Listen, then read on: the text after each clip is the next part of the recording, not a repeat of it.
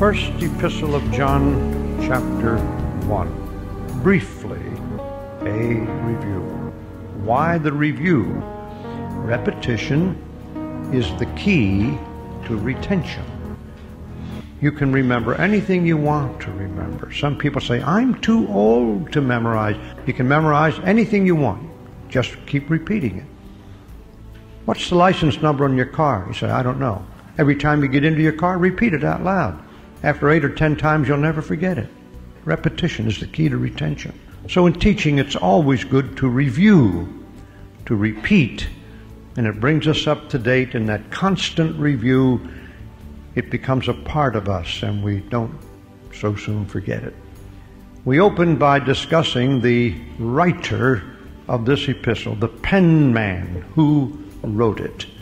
And we were pretty much agreed that the Apostle John, who wrote the gospel record and the book of the Revelation, wrote these 3 epistles. Question number 2, to whom was it written? And we learned that it was written to God's dear children, his little children, his born-again ones. It's a family letter from the Father to the members of his family, whom he calls my little children, or my dear children. Thus, it's a general letter for all believers, not written to a specific local assembly nor to a particular individual, but to all of us who are in the family. So we notice then to whom it was written. Now we learn 2 things there: how we can identify with those born-again ones. And we trace the little word born through the epistle to see the earmarks, the evidences of the born-again ones, the birthmarks of the born-again ones. And we learned that we can test ourselves, find out if we have been born again, if we measure up to the requirements in those texts containing the word born. Now we moved on to question number 3. Why was the epistle written? What were the divinely stated reasons for the writing of the letter? And so we discovered that there are a number of verses which very clearly tell us, and you don't even have to be a grammar school graduate to get it, where John said, these things write I unto you, or I have written unto you, and he goes on to tell us why. Now the only verse in which you do not find the word write or written is in verse 3. It was written first to Proffer Fellowship. Chapter 1, verse 3. Now we come to the second divinely stated purpose for the writing of the epistle, and you will find it in verse 4. From here on, every verse telling us why it was written contains the word write or the word written. Verse 4. These things write we unto you, that your joy may be full. Now please notice the order here. This is very simple. But when God wrote the Bible, dear people, he wrote it for common people, and he wrote it to be understood. Now just look at it and you'll see. Notice the order. The fullness of joy does not precede the fellowship. We cannot have the joy of a believer if we are not a believer. So we have to be in the fellowship first. We have to be in the family first. We have to be a partner with God, a partaker of God's nature first. Then the joy follows. A non-Christian can never have Christian joy. Why? He's not in the family yet. So the first divinely stated reason is that, hey, get into the fellowship. This is a great fellowship. It's a wonderful family. We have no color distinctions, no racial distinctions, no denominational distinctions. We are God's born ones. We have a common Father and a common Savior, and we lay aside our little petty differences because there's too much at stake. Are you in the family? All right, now you're ready for the second purpose. These things write I unto you, that your joy may be full. Now, it may appear to be unfortunate at the outset that one of the reasons for the writing of the epistle is that the Christian may have the fullness of joy, and yet this is the only appearance of the word joy in all 5 chapters. You don't find it 2 times. So you begin to wonder, how can I find out the source of this joy? Well, Look how the verse begins. These things. Which things? Well, the things in the epistle.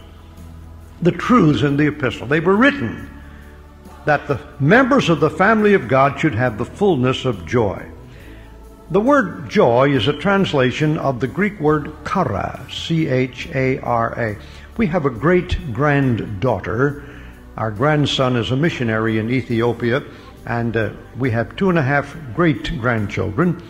And our granddaughter, they named her Kara, which means joy. And when God gave that little girl to Steve and Marcia, they received that little girl from the Lord and said, this could be the joy of our lives. And so they called her Kara. So we have a great-granddaughter who has a Greek name, Kara, meaning joy. That word means delight or gladness. It's a pleasurable excitement or emotion that comes to one either through expectation, something we're looking forward to, or something that has already happened. Now, it's not merely happiness. You can be happy and not have Christian joy. Some people are happy with money. Give them plenty of money and enough health to spend it and enjoy the money. They're happy, but they may not have the joy of the Lord. That's something different. It's the joy that is in a spiritual realm. It relates to things, but Christian joy. There was a man on our street who came home drunk quite regularly. And you always knew when he was coming home, no matter what hour of the day or night, he would come down the street singing, happy. Now, he wasn't that way when he was sober. But when he got drunk, now people get violent when they get drunk. I mean that. Abusive, foul language. This man, he couldn't be happy any other way. So he kept drinking because that gave him a happy spirit. Now, he had happiness, but he didn't have the joy of the Lord. You see, there's a difference. Happiness depends on happenings. Joy depends on one's relationship to Jesus. You see, talking about Christian joy, the joy of the Lord. It's a spiritual experience. And it comes to us, this exciting, pleasurable experience comes to us sometimes as we anticipate or expect something wonderful to happen as a believer. Paul used it in connection with people he had led to the Lord. For example, in Philippians chapter 4, he speaks to those whom he had led to Christ, the Lydia, the businesswoman, and in Philippi, and the Philippian jailer, and any in his family who were saved. Paul said, you are my joy. He had led them to Christ. They constituted his joy. There's great joy, spiritual joy, when you have the privilege of sharing in someone coming to the Lord Jesus Christ. You see, this is the kind of joy he's talking about. Spiritual experience, a pleasurable, exciting experience that's related to the Lord, to the Lord's work, to the Lord's people. Keep in mind, Christian joy is not mere happiness. This, incidentally, brings me to Luke chapter 15. Will you turn for a moment to Luke 15 in your Bible? Luke chapter 15. There's an interesting parable here in Luke chapter 15, beginning with verse 3. And he spake this parable unto them, saying, What man of you, having 100 sheep, if he lose one of them, doth not leave the 99 in the wilderness, and go after that which is lost until he find it? And when he hath found it, he layeth it on his shoulders. What's the next word? Rejoicing. Now, what's the application? Now, a sheep is a sheep. But in the parable, the sheep means a person, human being. How do you know that? Well, let's read on. Verse 6. When he cometh home, he calleth together his friends and neighbors, saying unto them, what?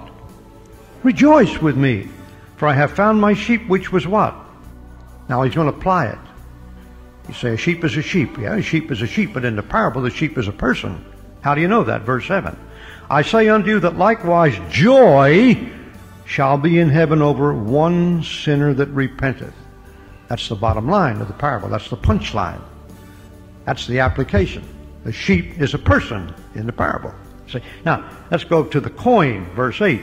Either what woman having 10 pieces of silver or coins, if she lose one piece, she lights a candle, sweeps the house, seeks diligently till she finds it. When she has found it, she calls her friends, her neighbors together, saying what? Rejoice. Now, what's the application? The coin represents a person. Coin is a coin, but it's a person in the parable. How do you know? Verse 10. Likewise, I say unto you, here's the bottom line, here's the punchline, here's the application. I say unto you, there is joy in the presence of the angels over what? One sinner that repented. There's joy. This is real joy, beloved, when a sinner gets saved. See, different from happiness. We can find happiness in many things, but Christian joy, there are many reasons for it, many sources of Christian joy. Just pointed out a couple here by way of introduction.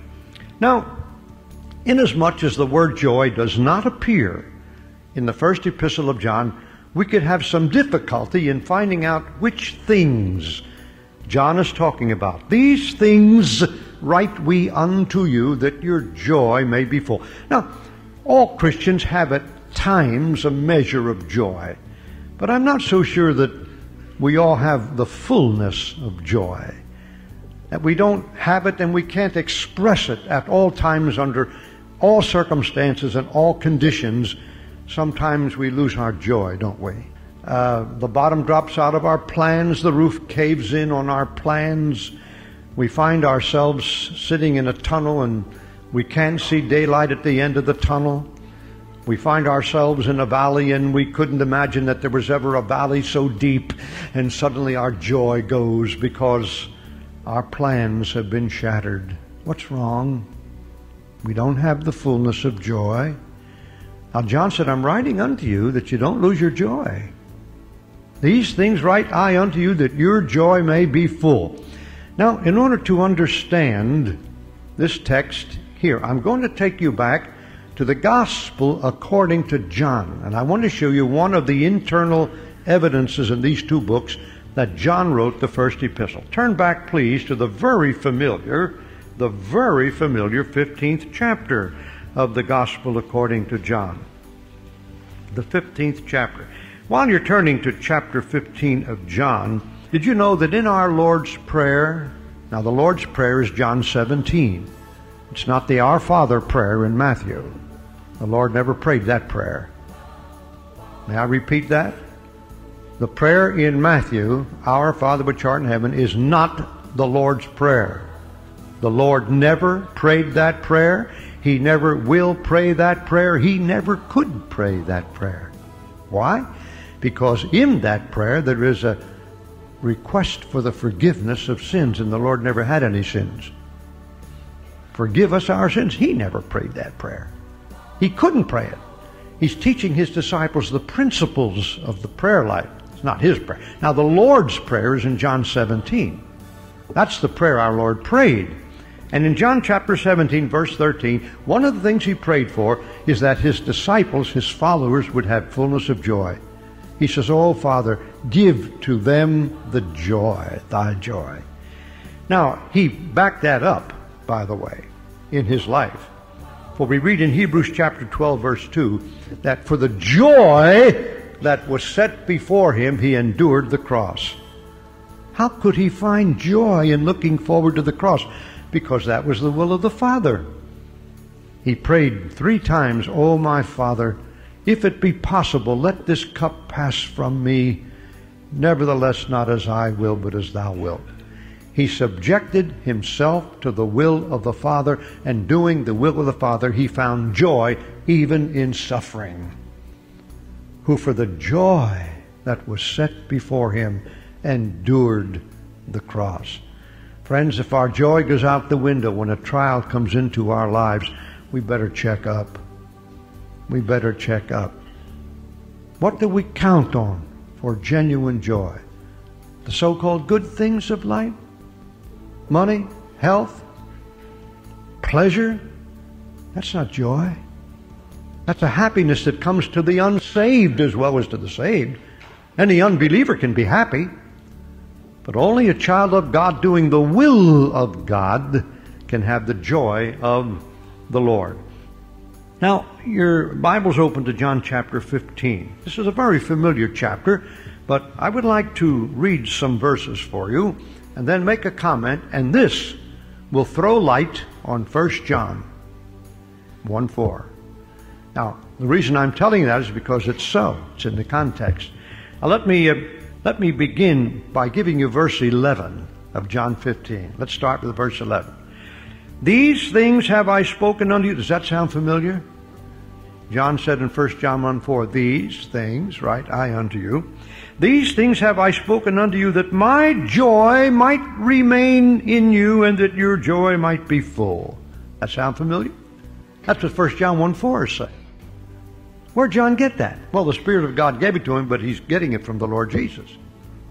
Now, John was the one who leaned on the bosom of our Lord, very close to the Lord Jesus. So in 1 John 1:4, he's really reiterating what our Lord taught in the gospel record. Now let's go back and see what these things are. Verse 11, these things have I spoken unto you, that my joy might remain in you, and that your joy might be full. I'm going to read from verse 1. Now I'm going to put emphasis on a particular word, and every time I come to it, if you have your ballpoint pen, just underline it in your Bible. Every time you read John 15, that'll pop right out at you. I am the true vine, and my Father is the husbandman. Every branch in me that beareth not fruit, he taketh away, and every branch that beareth fruit, he purgeth it, that it may bring forth more fruit. Now ye are clean through the word which I have spoken unto you. Abide in me, and I in you. As the branch cannot bear fruit of itself except it abide in the vine, no more can ye except ye abide in me. I am the vine, ye are the branches. He that abideth in me, and I in him, the same bringeth forth much fruit. For without me ye can do nothing. If a man abide not in me, he is cast forth as a branch and is withered, and men gather them and cast them into the fire, and they are burned. Verse 7, if ye abide in me, and my words abide in you, ye shall ask what ye will, and it shall be done unto you. Verse 10, if ye keep my commandments, ye shall abide in my love, even as I have kept my Father's commandments and abide in his love. Now, verse 11, these things have I spoken. Which thing? It's right there in the context. Now, the word abide is the translation of a little Greek word anglicized in 4 letters, M-E-N-O, meno. You'll find it frequently in your Bible. The word meno means to continue, to persevere, to remain. And what's he saying? If you continue in fellowship with me, if you remain constant, if you persevere, you will be a fruit-bearing Christian. And if you do that, the joy of the Lord will be your portion. Verse 11. These things have I spoken unto you, that my joy might remain in you, and your joy might be full. The secret, well, it's right here in the context. Look at verse 10. If you keep my commandments, if you obey me, if you don't break fellowship with me. Remember now, 1 John 1:3, the first reason for writing the letter was to proffer fellowship. Am I in the family? Am I in the fellowship? Now, am I continuing in communion with the Lord, or have I broken fellowship with him? Did I let sin come into my life? Not the relationship, but the fellowship. Fellowship can be broken. Relationship can never be broken. You see, once you're born into God's family, you can't be unborn out of God's family. I'm a member of the Strauss family. I could change my name to Steinberg, but that won't change my relationship to my father and mother. I'm still the son of Joseph and Pearl Strauss by birth. Suppose my father and I have an out and we're not on speaking terms, and I leave home and go live somewhere else. Am I still the son of Mr. and Mrs. Strauss? Sure. What was broken? My fellowship or my relationship? Fellowship. Why? I was born into the Strauss family. I can't be unborn out of it. You can't be unborn once you're born. Now, here's a sinner comes to the Lord Jesus Christ, born again, born into the family of God. The Lord Jesus said, except the man be born again, he cannot see the kingdom of God. Do we Christians sin? Yes. What has been broken? Our fellowship or our relationship? The fellowship. You can't break the relationship. Once you're born, you can't be unborn. You see, it's a beautiful truth, dear people. Beautiful truth. Now, I'll tell you what to do with that sin when we come to the next reason for the writing of the epistle, to prevent sin. My little children, these things write I unto you, that ye sin not. But to abide in the Lord is to remain in unbroken communion with Him. Don't let sin break the fellowship, not the relationship, the fellowship. Don't let sin break that. Now, if you do keep His commandments, then your joy, verse 11, will be full. Now tell me, class, what is the key word that I pointed out to you in John 15, 1 to 11? Abide. Got that? Now turn back to 1 John. Now you can see 1 John here in verse 11. These things write I unto you, that you might, my joy might remain in you, and your joy might be full. Now go back to 1 John, if you will, please. Let's take this little word, abide. It's repeated frequently in this epistle. Now the word joy, only once. But John 15, 1 to 11 throws light on 1 John. Has anyone ever told you that the Bible is a self-interpretive book? The Bible explains the Bible. You can see this. This is a simple illustration, but it happens again and again and again. You just keep reading and you keep studying, and the difficult passage, after a while, you'll get some light on it from another passage of Scripture. That's called comparing Scripture with Scripture. Comparing spiritual things with spiritual. That's why we need to study the whole Bible, not our pet passages or our favorite books. We need to study. Paul said, I declared unto you the whole counsel of God. He didn't have the New Testament. It wasn't written yet, but he preached and taught all that he had, the whole counsel of God. So we need to study the whole Bible, because the Bible throws light on the Bible. Dr. J. Sidlow Baxter, with his quaint little English accent, whom we have all loved and appreciated, he used to say, and he had a sort of a sweet, nice way of saying it. He's saying, now, my dears, the best book to interpret the book is the book. The best book to interpret the book is the book. Now, men write books to help people whose lives are not given to study. That's why we write books. First to help ourselves, and then to help others. My whole life is devoted to studying, teaching the Bible. Yours is not. Many of you have a very busy work-a-day world waiting for you when you get back home. You'll be up to your ears in it. Don't neglect the Bible. Now, you'll never find time to read and study your Bible. You'll have to make time. You're going to have to discipline yourself to make it. The Bible explains the Bible. Let's see this principle in the first epistle of John. First, chapter 2, verse 6. Now, remember, in chapter 1, I pointed out 3 verses beginning with the words, if we say, 6, 8, and 10. Then in chapter 2, I pointed out 3 verses beginning with the phrase, he that saith. Verses 4, 6, and 9. Look at verse 6. He that saith he abideth, it's a little word meno, continues, perseveres in him, ought himself also to walk even as he walked. You say, I'm a believer in the Lord Jesus Christ. Are you in fellowship with him, though? Did sin break your fellowship, or are you walking in communion with him? Now, if you are abiding in him, continuing, that's the meaning of the word, remaining, continue. We'll show you that in a moment. If you're continuing, then you will walk as he walked. How did he walk?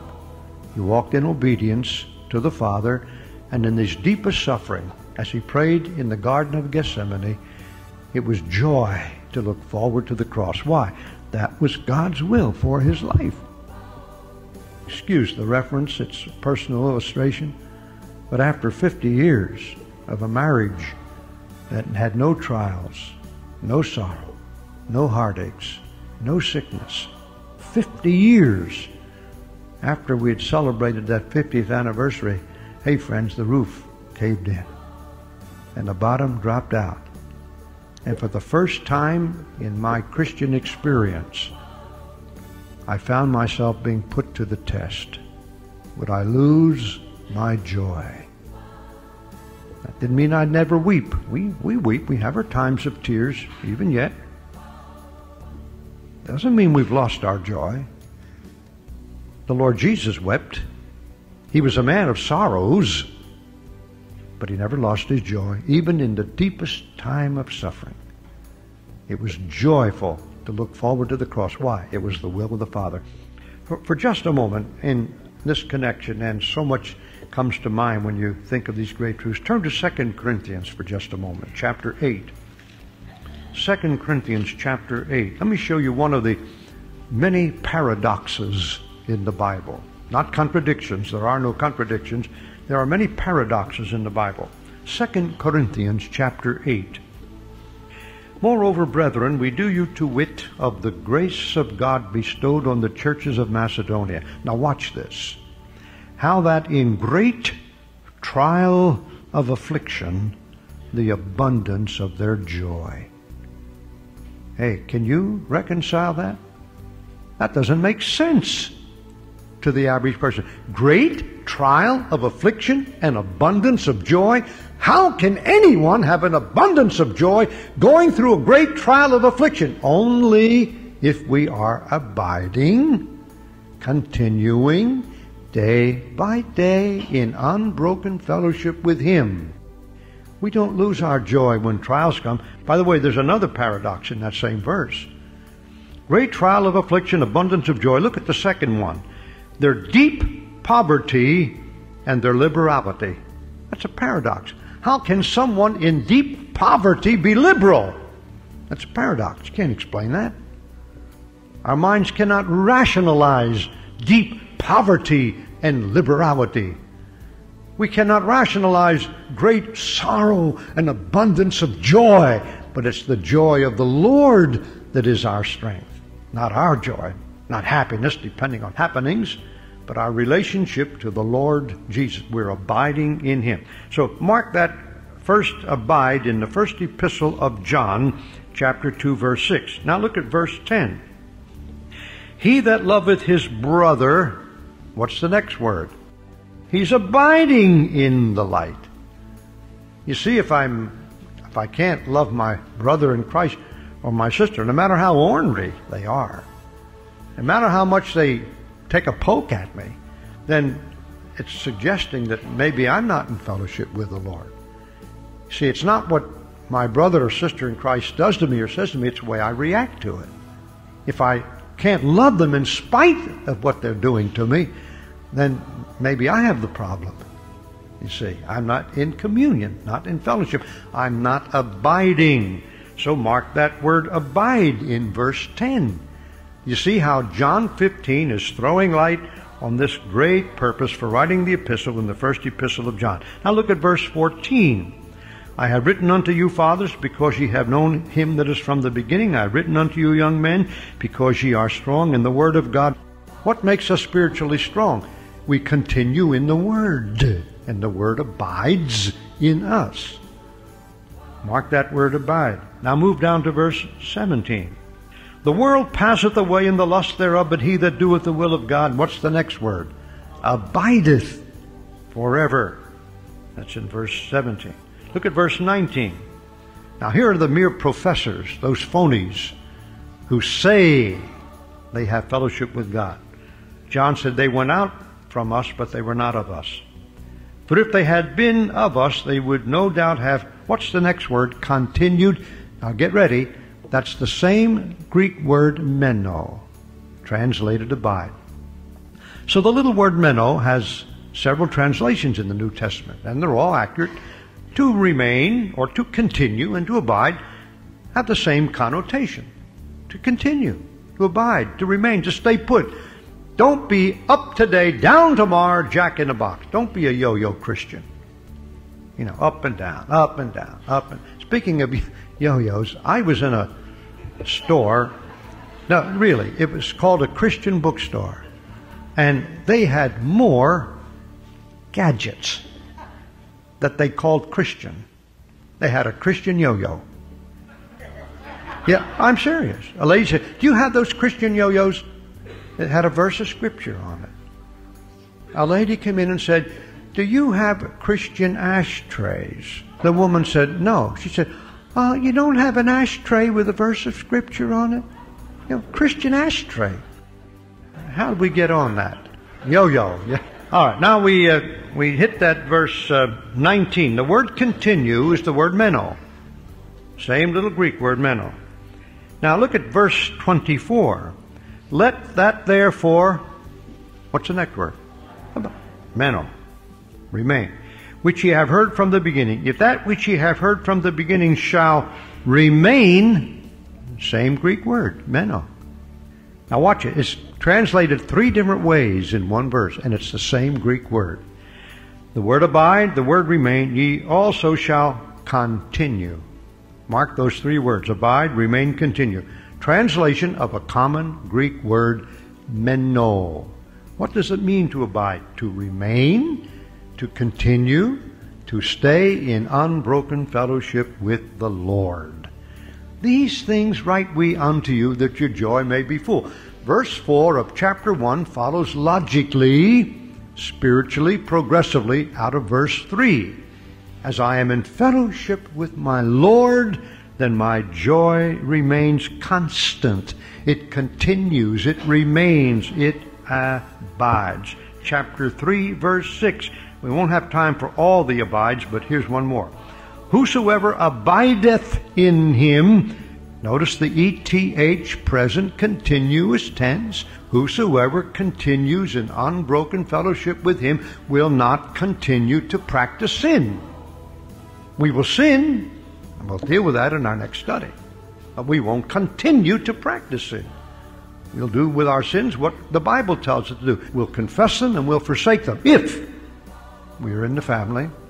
And if we don't confess them and forsake them, what then? We're going to deal with the most difficult text in 1 John, the sin unto death.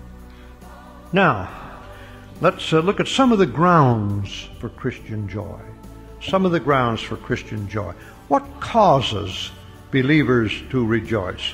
If we're in fellowship with the Lord now, we have nothing between our soul and the Savior. How many of you remember that old song, Nothing Between My Soul and My Savior? That was written by a black preacher in Philadelphia, who also wrote the great old song, Take Your Burden to the Lord and Leave It There. A black preacher, I heard him preach. What a preacher. Shortly after I was saved 58 years ago, I heard that dear man preach. Oh, how he could preach. Great hymn writer, too. Nothing between my soul and the Savior. That's abiding. What happens when I sin? Confess it, forsake it, get rid of it, get back into fellowship. God wipes the slate clean, get a fresh start, and your joy comes back. The joy comes back. Let's look at it in the life of a man who really knew the Lord and sinned. Turn to Psalm 51. Psalm 51. I was going to ask you to turn to some scriptures for the ground for joy, but let's get cleared on this matter of sin first. Psalm 51 was written by David after he broke 2 commandments. 2 of the Decalogue, the 10 commandments that God gave to the nation of Israel. One was, thou shalt not commit adultery. Number 2, thou shalt not kill or murder. And David committed both of them. One evening he was on the balcony of his palace and he looked out and saw a woman having her, could have been her, what we would call her shower, her evening shower or evening bath. It could have been a religious ceremony, some oblation of some sort, religious washing. The Bible isn't clear, but she was having some kind of a washing. Apparently she was unclothed. And David looked, and he was attracted to her. And instead of turning away and asking the Lord for victory, he kept looking, and the more he looked, the more he lusted. And being the king and having authority, he made contact with this woman, got involved and committed adultery with her, and she became pregnant. Now he's guilty of violating a very important commandment, thou shalt not commit adultery. Now he's in a jam. The one sin leads to another, so he decided to arranged through the officials, the generals in his army, to place this woman's husband in a position in the battle where he'd be sure to be killed. That would make her a widow, and then he'd get out of the jam. But he's now guilty of adultery and murder. But you see, God keeps the records. How foolish to think nobody will find it out. Be sure your sin will find you out, and mine too. If not by people, by God. And God sent David's pastor to visit him. And I tell you, when the king is one of your flock, and you have to go and tell him about his sin, that's a tough assignment. And Nathan went to King David, and he told him a little story, and boy, David got angry. He said, a man that would do something like that, he ought to be dealt with. And the pastor said, thou art the man. And David was caught. And he wrote Psalm 51 after he committed those sins. I want to give it to you. Ready?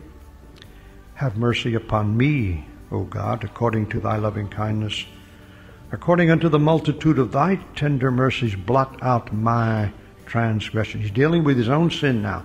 Did you ever hear people pray like this? Lord, if we have sinned, forgive us our sins. Oh, come on. If we have sinned, forgive us ours. Hey, deal with your own sins. I deal with mine. I can't deal with yours. I don't know what they are. I know what mine are. This man is dealing with his own sin. Wash me thoroughly from mine iniquity and cleanse me from my sin. For I acknowledge my transgressions, and my sin is ever before me. Against thee, thee only have I sinned and done this evil in thy sight, that thou mightest be justified when thou speakest, and be clear when thou judgest. Behold, I was shapen in iniquity, and in sin did my mother conceive me. And he goes on praying for the purging in verse 7, for the cleansing in verse 8. And in verse 8 he says, make me to hear joy and gladness, that the bones which thou hast broken may rejoice. Now look at verse 12. Restore unto me the what, class? He didn't lose his salvation, he lost the joy. You see what sin does? He lost the joy. He never was, he was called a man after God's own heart. As a young Christian, that bothered me. How could God say, here's a man committing adultery and murder. Now he's called a man after God's own heart. Well, as I studied the life of David, I learned something very important. He confessed and forsook his sins and never went back to them. Hey, there's a fresh start for any of us. We confess it. We forsake it. Now we can break that communion. We may not continue consistently, but we'll come back to that in 1 John 1:9 if we confess our sins. But the point here is he lost his joy. And he was aware of that. The joy had gone out of his life. Sin had come in. No joy. You say, no pleasure? Oh, I'm sure there was pleasure in that relationship with Bathsheba. No one will deny that. But that kind of pleasure was sinful pleasure. And it took the joy out of his life. Don't be fooled, dear people. There is pleasure in sin. There is happiness in sinning. But it will take the joy of the Lord out of our lives. Restore unto me the joy of thy salvation. What's the secret? Abiding. Stay put, remain, continue. These things write we unto you, that your joy may be full. There's a great text in Philippians, and gave me one of my best sermons, which I don't preach anymore. I'm going to someday, but I haven't for a long time. Here's the text, you preachers. This will preach, I guarantee you. It's Philippians 4:4. Rejoice in the Lord always, and again I say rejoice. That's a great text. The first word and the last word in the text, the same, rejoice. So point one of my sermon was the stress on rejoicing. The verse begins with rejoice and concludes with rejoice. the stress on rejoicing. My second point was the source of rejoicing. Rejoice in the Lord. Not in your circumstances. Our joy is in the Lord. The source of rejoicing. And my third point was the season for rejoicing. Rejoice in the Lord when? Always. And I preached that numbers of times in conferences, and it went over big. It was one of my sugar sticks. There was another summer Bible conference in America. There were 3 vice presidents present at that conference. 3 vice presidents. I preached one morning on Philippians 4:4. Boy, that thing went over. That was a great message. At night, I was doing the life of Abraham with the films of the Genesis Project. Excellent 16mm sound colored films. I would teach and then show the film. Now the films cost me $1,200. I bought them, I owned them. I said to the director of the conference, do you have a 16mm projector? Oh yeah, we got a good one. Do you have anybody who knows how to run it? Oh yeah, he said, we have a young man here on staff, he's run it many times. I said, I have some expensive films, and I want to use one each night for the Abraham series. No problem. Well, the young man who was running the machine really didn't know much about it. And he did not thread my film properly. Didn't get the sprockets in the holes. And he started up the film, and it ripped on my very expensive, that one film cost me $300. And I tell you, friends, I really got churned up. And I showed it. And one of the vice presidents slipped up behind me when I was reacting rather poorly to that $300 film having to be replaced. He slipped up behind me and whispered, rejoice in the Lord always. And again I say rejoice. I haven't preached that sermon since. You know, it's not easy to live it. But when we are in unbroken communion with the Lord, we can take these things better. And that was a lesson to me. So I'm not ready to preach it again, but hopefully someday I might, I'm just hoping that I might come along far enough. These things write we unto you that your joy may be full. May God help us to walk in communion with Him so that the joy of the Lord will really be our strength for this day.